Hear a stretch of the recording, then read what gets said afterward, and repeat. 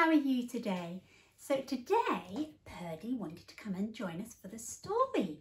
She's had a busy weekend going out with her daddy, and she's been for lots of lovely walks, not very far from here, where I think she saw some lambs, and I think she saw some cows, and maybe some rabbits in the field too. And she learned that she can, even though she's not very big, jump over stories. Is that right? So she's quite tired today, aren't you, darling?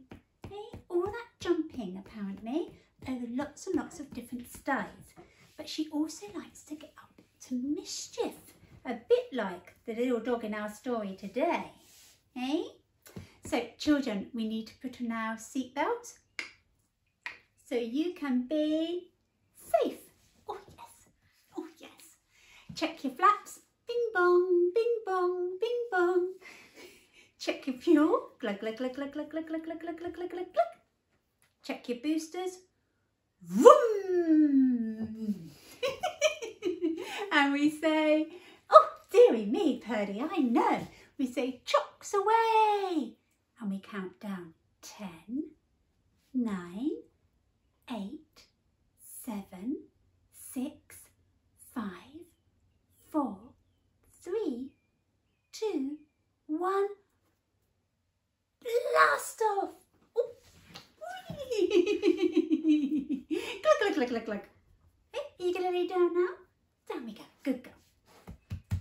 So today's story is about a very cheeky doggy, and we've met him a couple of times now. Recently he went to the vets, and then before that he was out with his pals having a good old snuffle around and about town, thinking they were the bee's knees. I've just realised that one of my other doggies is in here today as well, Cashew, and he's having a lovely sleep, but I don't think he's going to wander over. I can just make out some brown over in the distance, so I think it's him. I don't think I've got another strange brown object in my sitting room. So here we go. It's called Hairy Maclary's bone, and Purdy has a bone. It's called an antler bone, and she loves to toss it and throw it at my feet and gnaw at it. It's her most favourite thing. Oh, I wonder what shop Hairy Maclary is sitting at. I wonder if you know the name. In the shop they've got sausages and chops and joints of meat. Do you know what kind of shop that's called? It's called a butcher's. Okay, so that's he's down at the butcher's, sitting there patiently waiting. Down in the town, by the butcher's shop door, sat Hairy Maclary from Donaldson's Dairy. There he is.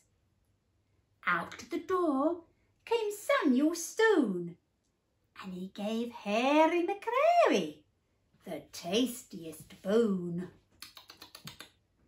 Oh, it's a big bone. Look, it goes from here all the way to there. It's huge.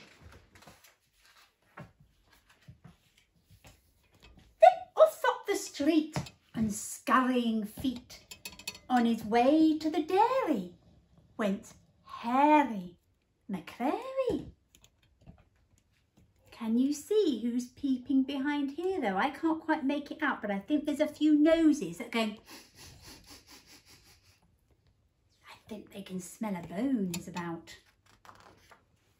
Oh yes, here they come. And chasing him home with their eyes on the bone went Hercules Morse, as big as a horse. Bottomly pots all covered in spots. Muffin Maclay like a bundle of hay. And bits of Maloney, all skinny and bony. And Schnitzel von Krumm with the very low tongue.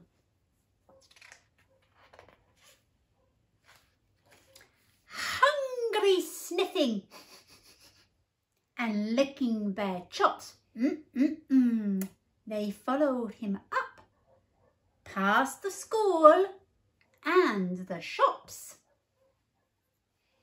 Can you hear doggies barking? You can. I wonder what they're saying. They came to the sign selling Sutherland sauce. Through they all went. Oh, look, they must know there's a special bit that they can sneak through. Except Hercules Morse. Why couldn't Hercules Morse fit through? He was too big. That's right, he's got his bottom stuck a bit like that story Smudge we had. They came to a hedge along Waterloo Way. Under they went. They go under. Except Muffin Maclary. Why couldn't Muffin Maclary go under the hedge? He's too big. So he's lost 2 dogs chasing his bone now, hasn't he? Hercules Morse and Muffin Maclary. I wonder if he can lose any others. They came to a yard full of dinghies and yachts. Round they all went. They're going to go round this time. They're not going to go under. They're going to go round. Round they all went, except Bottomley Pots. What on earth happened to Bottomley Pots? Can you see? He's got all caught up in the lobster pots and all in the fishing rope as well. He's got himself in a right old tangled mess. Poor Bottomley Pots. I should think he's feeling a bit sad. He wanted that bone. So he's lost 3 now. Hercules Morse, Muffin Maclary and Bottomley Pots. They came to a building site, cluttered and stony. Over they went. So this time they're going to go over. They're not going to go under. They're not going to go round. They're going to go over they went. Except a Bits of Maloney. What happened to Bits of Maloney? He's got stuck all in the bricks. He can't quite scramble over the top, can he? So we've lost Hercules Morse, Muffin Maclary, Bottomley Pots and Bits of Maloney. This is going to test my memory skills, children. I might need Annabelle to help me.